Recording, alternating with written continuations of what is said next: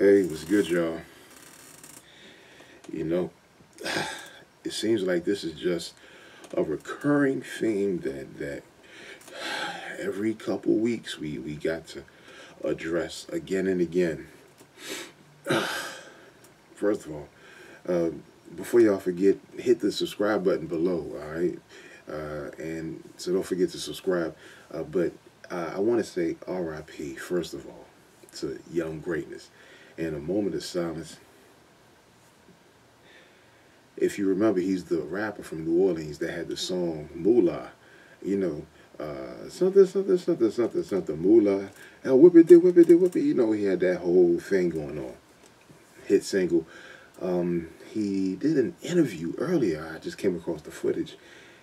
I'll talk about that later. But basically, he got killed in his hometown of New Orleans.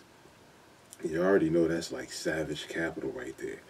You know, they just as crazy as, Chicago and Detroit, Baltimore. They wild. And he got killed in his hometown. And this is the recurrent thing I'm talking about. You know, I just addressed the whole situation with Triple X. I just addressed the whole situation with a lot of rappers from the past also. Stag B's, Stag B from New York. I mean, Far Rockaway, New York.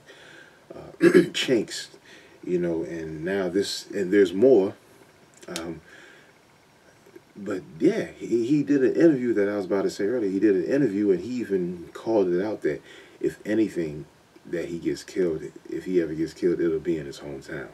You know what I'm saying? And it just bothers me that this is the thing. Like, and I saw something earlier with Boozy. Boozy said that rap is the most dangerous career. One of the most dangerous careers. And really, technically, it doesn't have to be. That's the crazy thing about it. It's just music. But, again, R.I.P. to young greatness. This dude definitely, could have done a lot of great things, had talent, and jealousy. That's all that is, jealousy. Because I bet you if he was a broke nigga in the hood, ain't had shit going on for him, no kind of success in the past or nothing. Ain't nobody worried about him.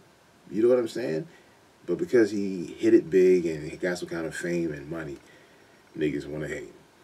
Anyway, don't forget to subscribe, hit the button below. And for all you rappers and musicians, other musicians, we got instrumentals. You can click the link below. Talk to y'all later. Peace.